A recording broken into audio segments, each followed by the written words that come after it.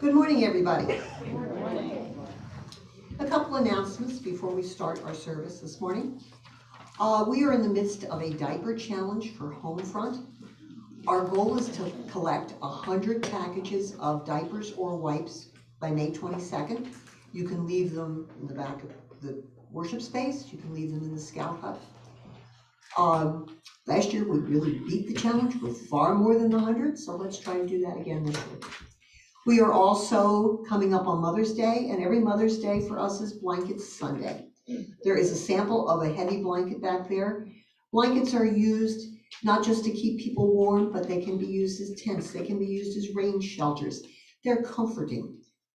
A donation can be made in memory or honor of a loved one. There's a basket back there to put money in, and there is a sheet which you can sign. You can also drop off your donation with your desired memory or honor of to the church office by next Sunday, by May 8th, because that is Mother's Day. This is our first Sunday that we are going masks optional. Do what you feel comfortable with. If somebody next to you is masked, you might want to ask, do you want me to mask also, just so that they have that comfort level too. Are there any other announcements before we start worship? Sure. Good morning. I just want to add to that mask advice. The choir is going to continue to wear our masks when we sing. I'm still not convinced that singing loudly in a choral setting is completely safe. I know the choir is back a little bit and we're spread out. I'm not too concerned about it, but singing is an activity that I, for one, am going to put my mask on when I'm singing. If you tend to sing loudly, which I hope you do, and with all of your heart, and you're spitting all over the place, you might, just a thought. If you're at home, go ahead and sing out.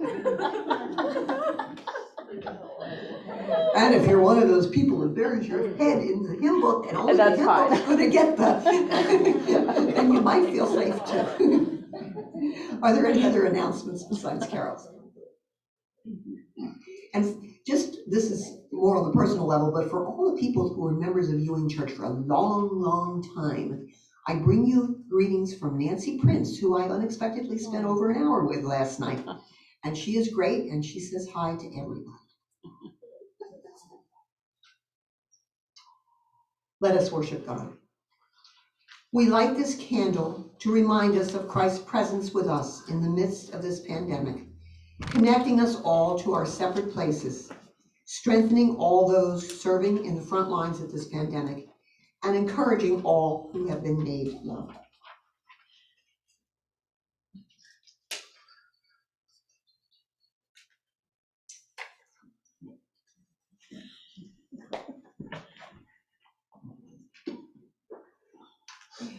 Fear can overtake us. Uncertainty can overwhelm us. Yet on the paths that lead us away, moving farther and farther from the center of chaos, you find us. Come alongside us, O God. May we be inspired and turn around to heed your call once again. Let us together sing hymn 242.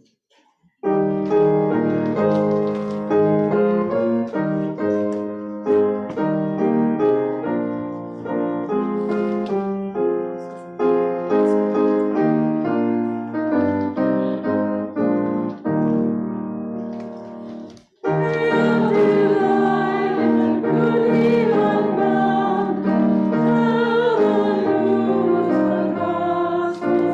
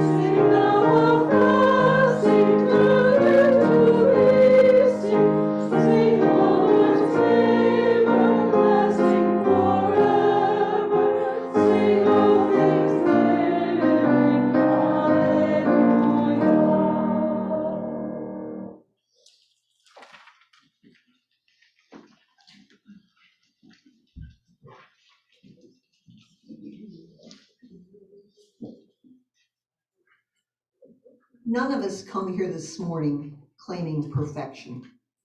We all do things we wish we had not done. We all sometimes don't do things we wish we had done. Let us bow our heads as I read the prayer of confession. O Christ, sometimes we are so busy talking with each other that we fail to find you beside us. We carry on, so focused on our questions that we do not create the silent spaces which would allow you to speak with us and enlighten our journey. Let us take a moment of silence to speak to God and ask those questions.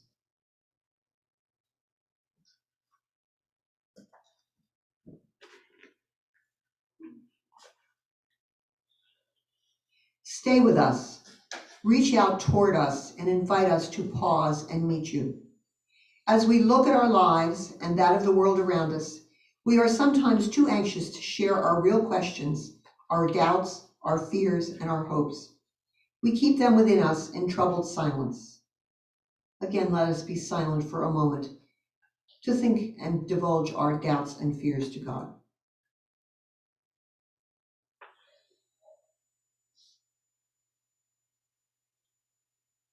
We call out to you. In hope and trust, we will discover you in our community of faith.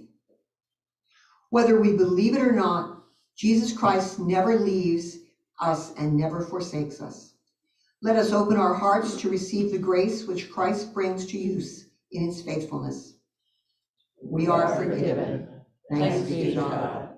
Let us join together in the congregational response. Christ is risen. Verse 2 of hymn number 248.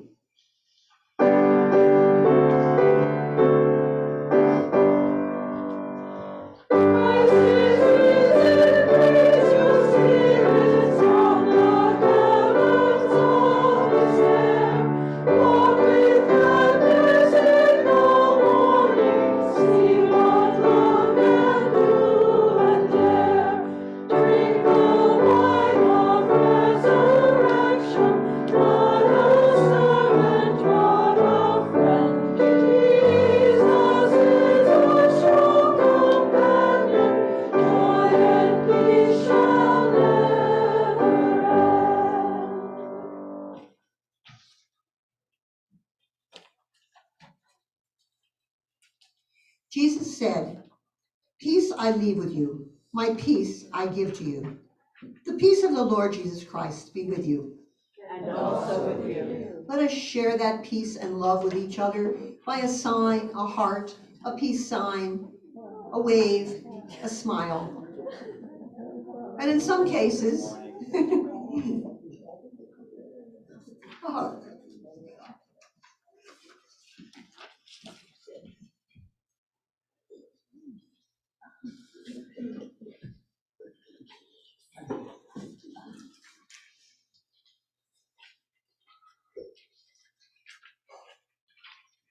Let us join together in prayer. O Lord our God, your word is a lamp to our feet and a light to our path. Draw us in to pay careful attention to your word. Give us all the grace to receive your truth in faith and love, that we may be obedient to your will and live always for your glory. Through Jesus Christ, our Savior. Amen. The first scripture this morning comes from the Old Testament. It comes from the book of Psalms. It's a psalm that is a song for the dedication of the temple. It's a song of David. I will exalt you, Lord, for you lifted me out of the depths, and did not let my enemies gloat over me. Lord my God, I called to you for help, and you healed me. You, Lord, brought me up from the realm of the dead. You spared me from going down to the pit. Sing the praises of the Lord, you his faithful people. Praise his holy name. For his anger lasts only a moment, but his favor lasts for a lifetime. Weeping may stay for the night, but rejoicing comes in the morning. When I felt secure, I said, I will never be shaken. Lord, when you favored me, you made my royal mountain stand firm. But when you hid your face, I was dismayed. To you, Lord, I called. To the Lord I cried for mercy. What is gained if I am silenced, if I go down to the pit? Will the dust praise you? Will it proclaim your faithfulness? Hear, Lord, and be merciful to me. Lord, be my help. You turn my wailing into dancing. You remove my sackcloth and clothe me with joy, that my heart may sing your praises and not be silent. Lord my God, I will praise you forever.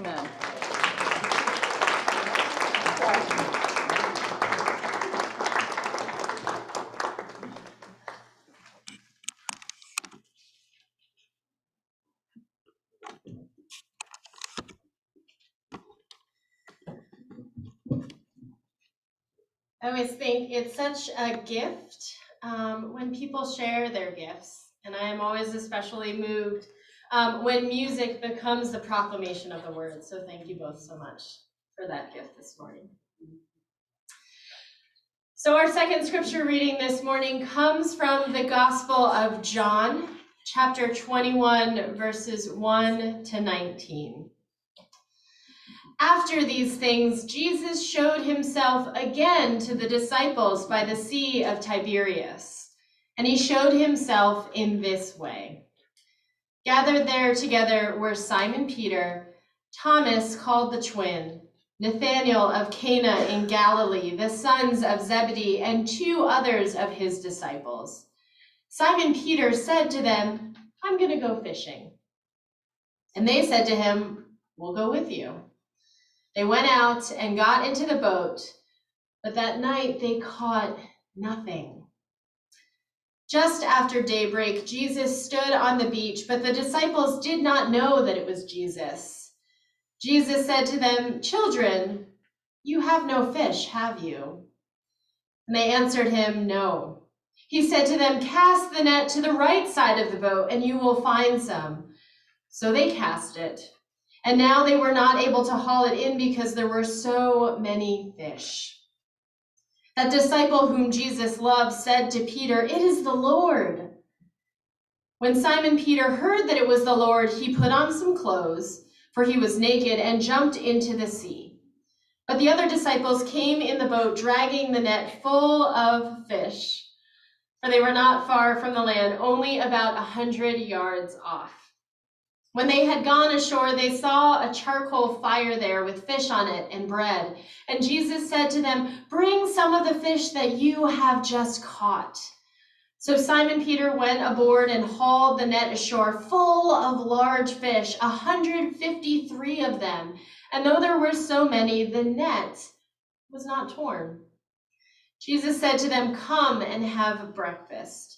Now none of the disciples dared to ask him, "Who are you?" because they knew it was the Lord. Jesus came and took the bread and gave it to them and did the same with the fish. This was now the 3rd time that Jesus appeared to the disciples after he was raised from the dead. When they had finished breakfast, Jesus said to Simon Peter, "Simon, son of John, do you love me more than these?" And he said to him, "Yes, Lord, you know that I love you." Jesus said to him, "Feed my lambs." A second time, Jesus said to him, "Simon, son of John, do you love me?" And he said to him, "Yes, Lord, you know that I love you." So Jesus said, "Tend my sheep." He said to him the 3rd time, "Simon, son of John, do you love me?" Peter felt hurt because he had said to him the 3rd time, "Do you love me?" And he said to him, "Lord, you know everything. You know that I love you." Jesus said to him, "Feed my sheep. Very truly, I tell you, when you were younger, you used to fasten your own belt and to go wherever you wished.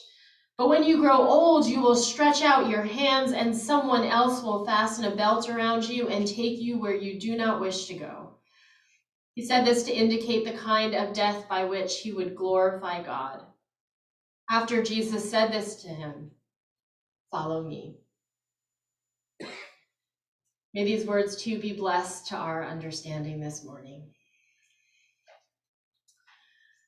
Now, many scholars agree that chapter 21 is an addition to the Gospel of John, serving as a kind of epilogue to the narrative.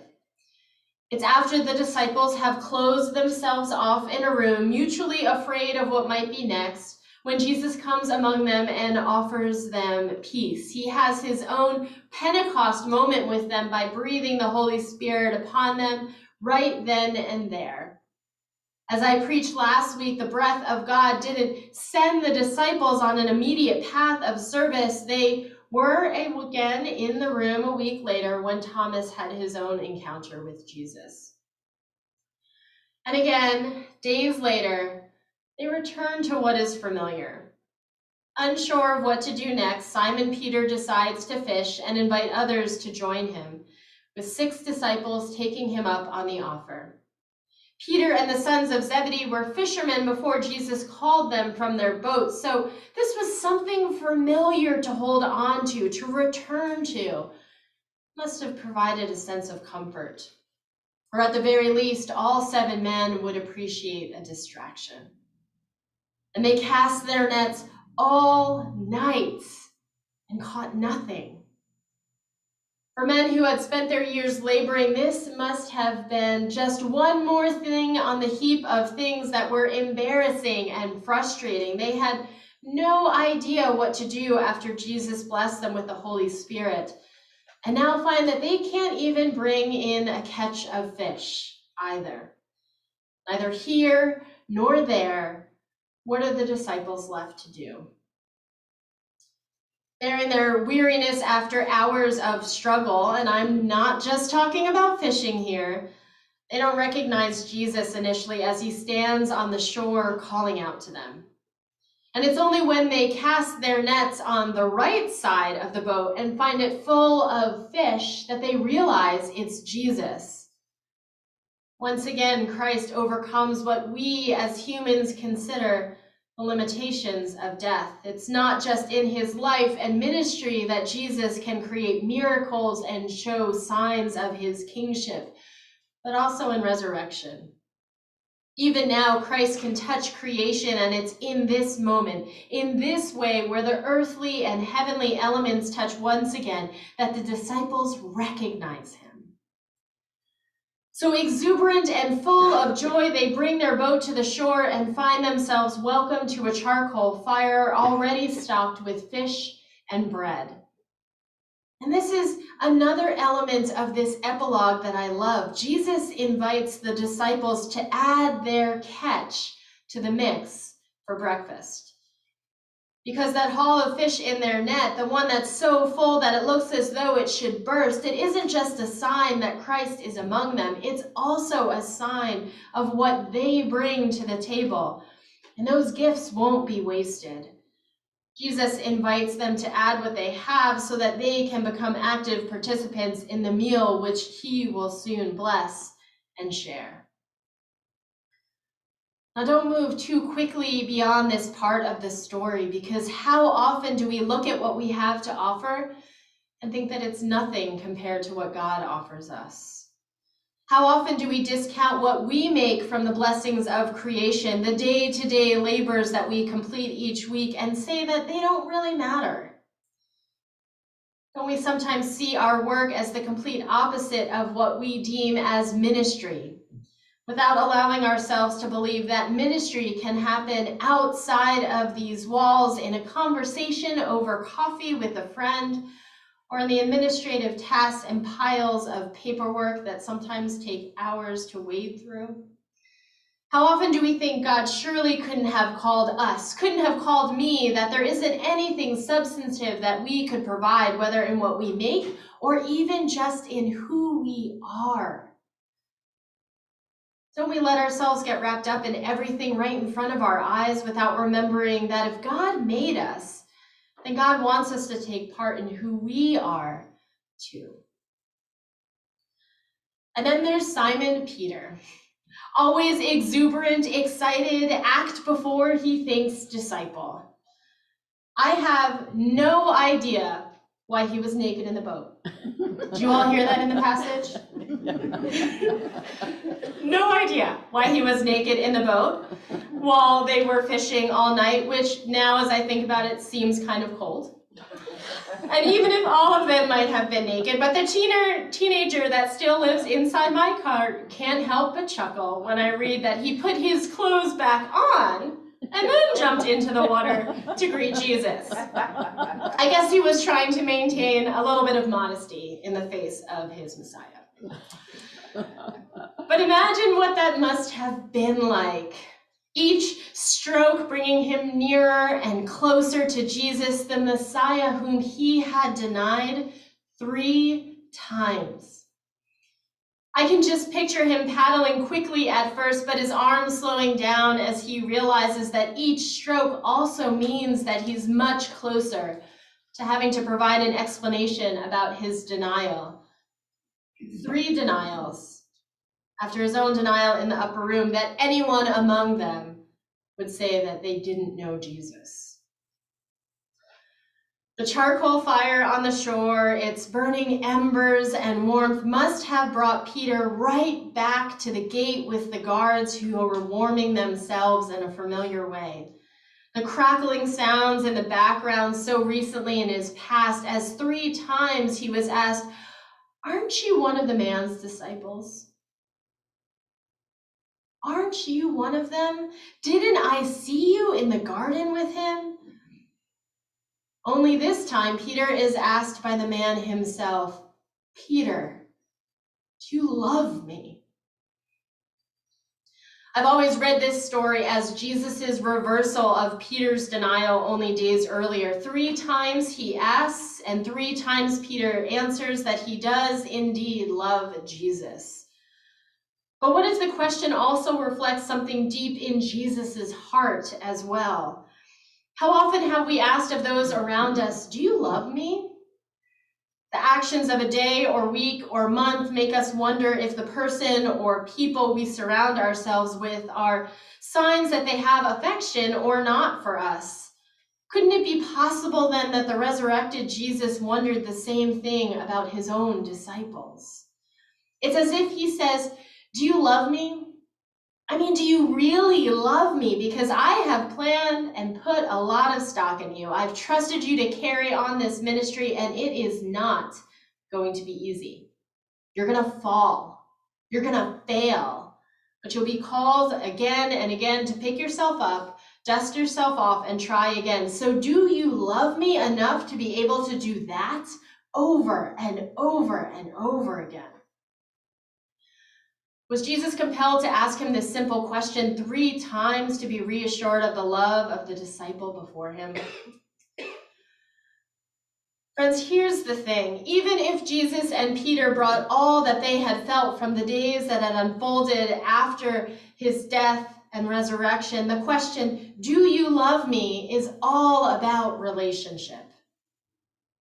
As Caroline Lewis, professor at Luther Seminary, has said about this passage, she says, "Forgiveness is perhaps not the issue at all. We all like to fall back on it, frequently assuming it's that which is what's needed to fix a relationship, especially to mend this specific relationship. But in this case, a little more digging and some careful study reveal that what Peter needs is to accept who Jesus needs him to be. Jesus does not blame or shame Peter. Jesus does not ask for Peter's repentance. Jesus doesn't ask 3 times, "Peter, do you love me?" to remind Peter of his 3-fold denial, to test him or to trap him. Jesus simply reaffirms who Peter needs to be, the disciple Jesus needs him to be. And the disciple Jesus needs Peter to be is the shepherd now. No wonder Peter responded with, "I am not." Denying our identity is an all too often reality. We deny who we are because we worry that we won't meet expectations. We deny who we are because we're afraid to disappoint.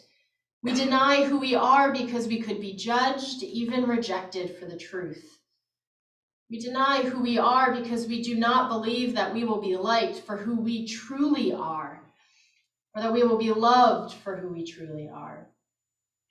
We play it safe around a lot of people in our lives, pretending, and honestly, rightly so. Not everyone deserves our truth. Not everyone can be trusted with our truth. And if this is the way we feel with people in our lives, even those closest to us, the same would be true of our relationship with Jesus. And yet these resurrection appearance stories serve as a reminder that each one of us is called, claimed as children of God. We are to be active participants in the deepest yearnings of the world around us, not because we can do it perfectly or that we have it all together. No, instead, we're to do it because we're in relationship with a God who will not let us go, a God who desires to be in relationship with us, the divine one who is keenly focused on how our love is lived out loud in the world around us. God who calls us, just as he did with Peter, to nourish the world and those around us in the same caring way a shepherd, our shepherd, has fed and cared for his flock.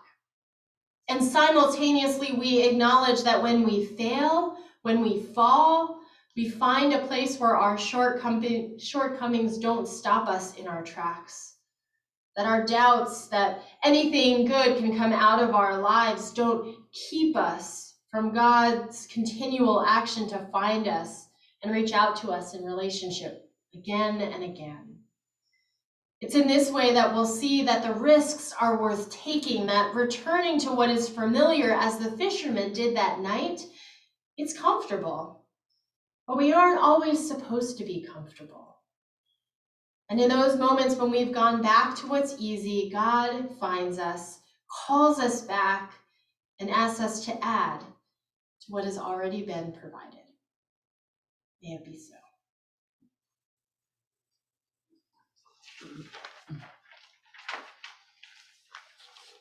We'll continue in worship this morning with hymn number 724, verses 1 and 4.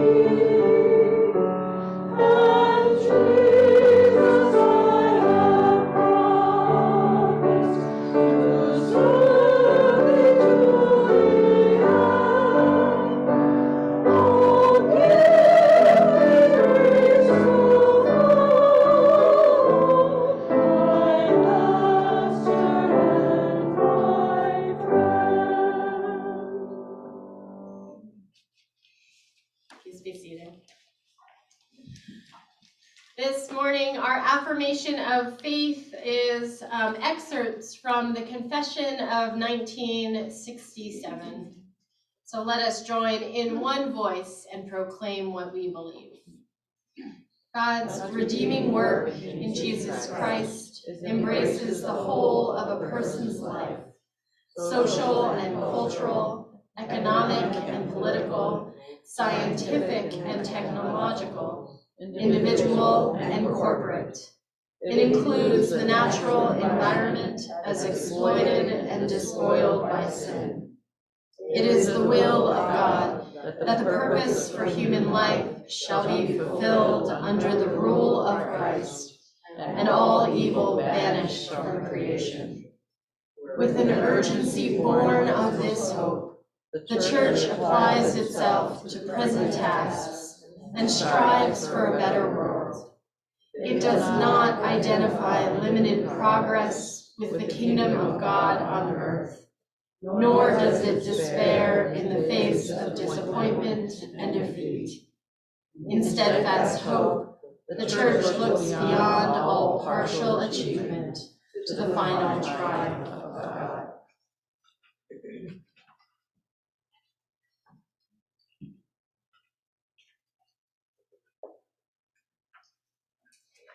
We invite you now to contemplate one way you share your gifts with the church.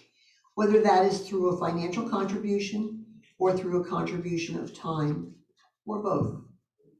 As you listen to the offertory music, there are offering plates on the front communion table, over in the back over there, and in the back over there. Also, if you neglected to pick up your communion elements when you came into church, the box of them is over on the hymn rack. Let us listen together to the offertory music.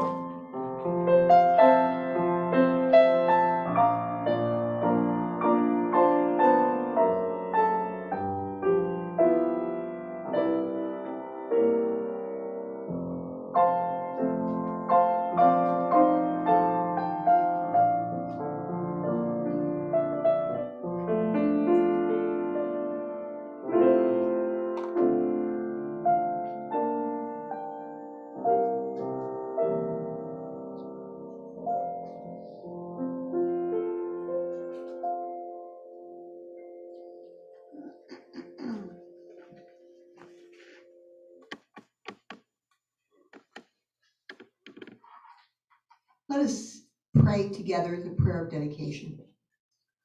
O God, today we offer what we have.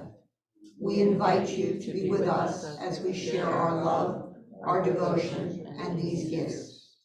May our eyes be opened to your holy presence among us, now and always. Amen.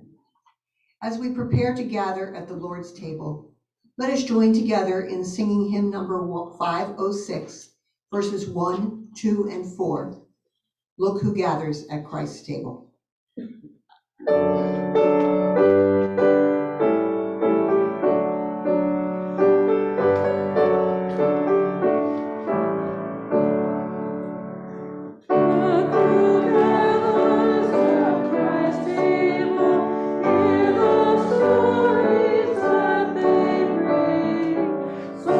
are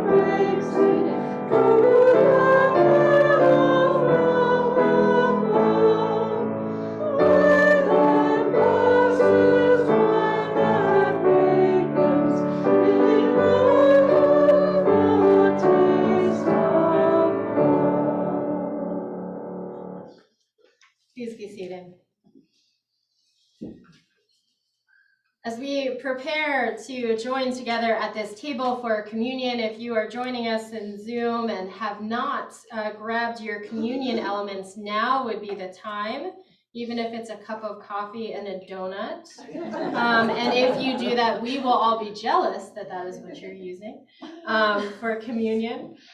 But before we gather, as we prepare to gather at this table, if you are joining us on Zoom, please feel free to place in the chat. But those who are gathered here, if there are any joys or concerns that you would like to share with this worshiping community, please do so now. Are there any prayer requests this morning? Yes. I'm asking prayers for Betty Ransom, who is at Greenwood House having, thank you. She's having physical therapy, and if anyone would like to send Betty a card, I know she would appreciate it. Yesterday, Betty Schubert and I visited with her, and I think it did her a lot of good, as it would anyone. Thank you. Prayers for Betty. Feel free to reach out. Any others this morning?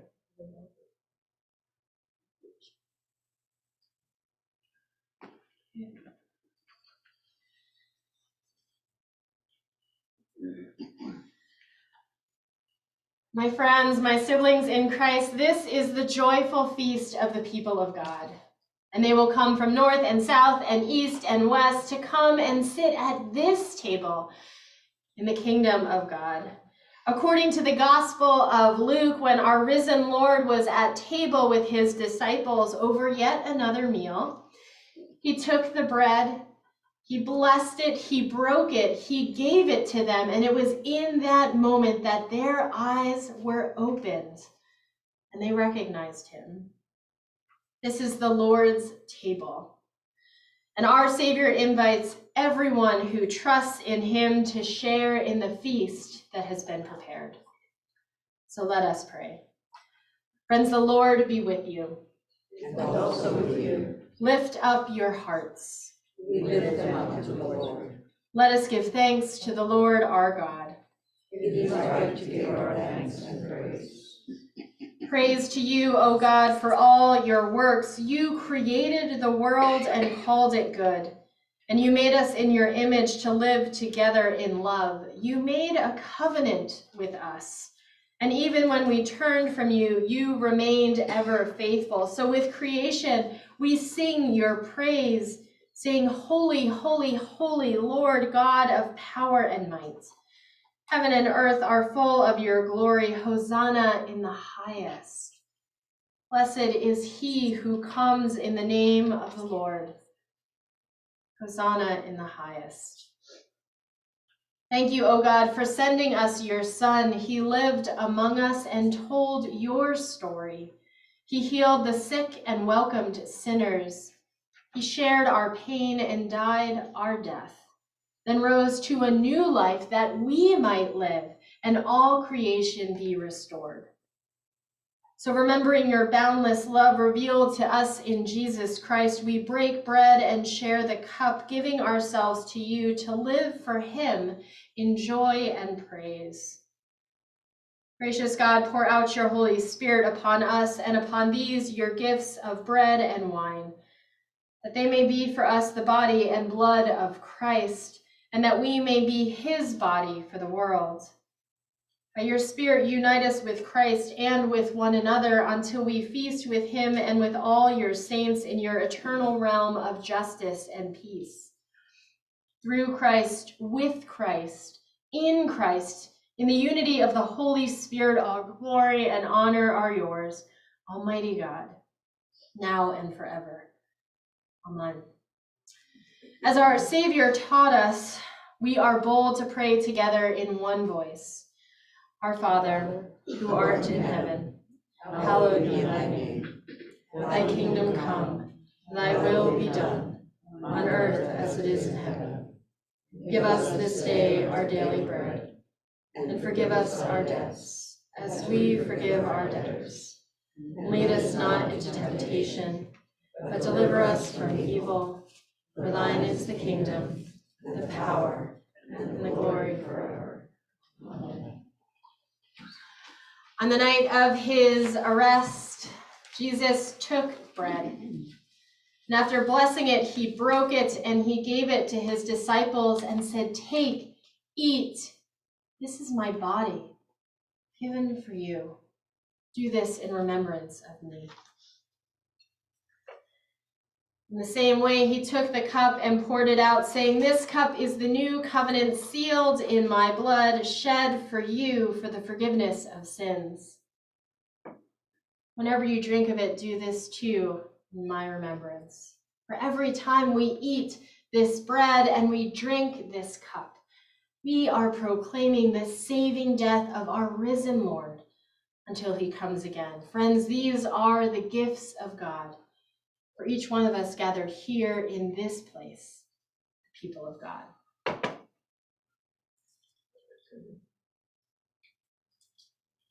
The bread of life.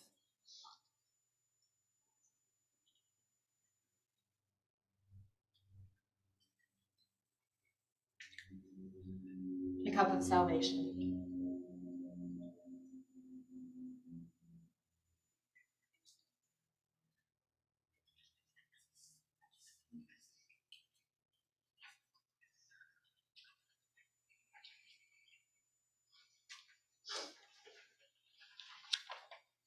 Friends, let us pray. God of abundance, with this bread of life and the cup of salvation, you have united us with Christ, making us one with all your people across time and space. So now send us forth in the power of your Spirit, that we may proclaim your redeeming love to the world and continue forever in the risen life of Jesus Christ, our Lord. Amen. Our final hymn is number 720, Jesus Calls Us.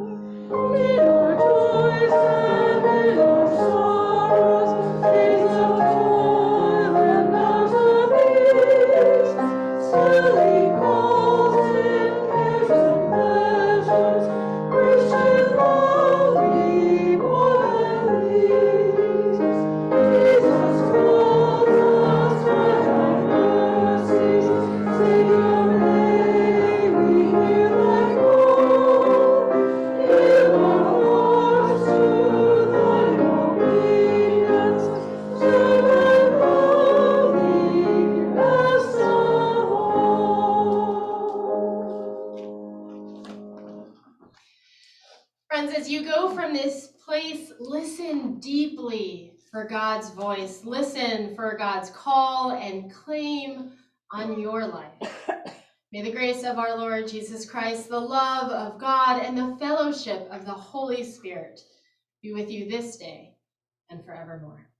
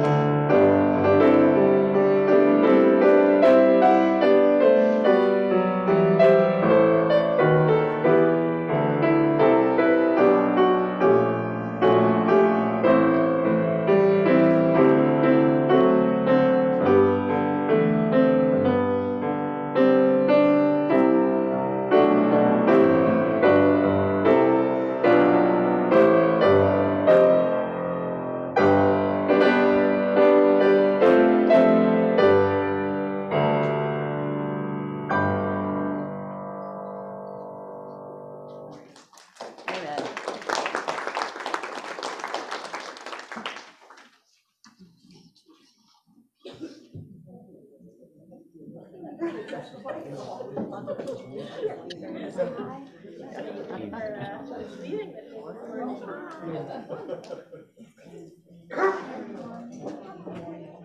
morning, I'm so everyone. glad they moved the piano so we could see who was playing it. Yes, that was Mary Ann. Yes, I know. It was Peter last week. We couldn't even see who it was, so.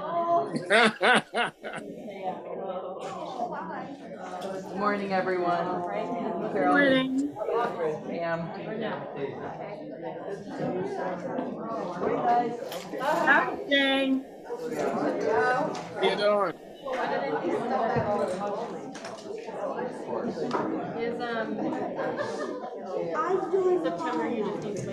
Should I mute myself so you guys can talk amongst yourselves?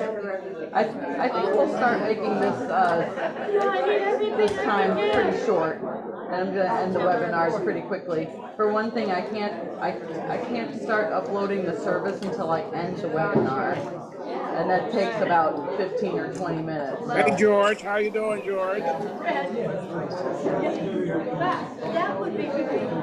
I'm doing fine. Thank you for asking, Ralph. Good. All is well. Glad to hear that.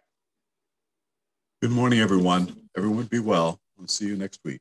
Yeah, good morning, Sam. Good morning, Sam. Look forward to it. Hello this season. I will. Thank you. Take care.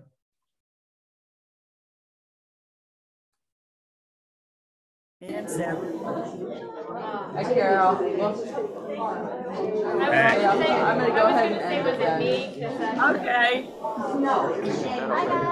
Alex, Danny. Alex is doing a great job sharing the tech, and she played flute. No.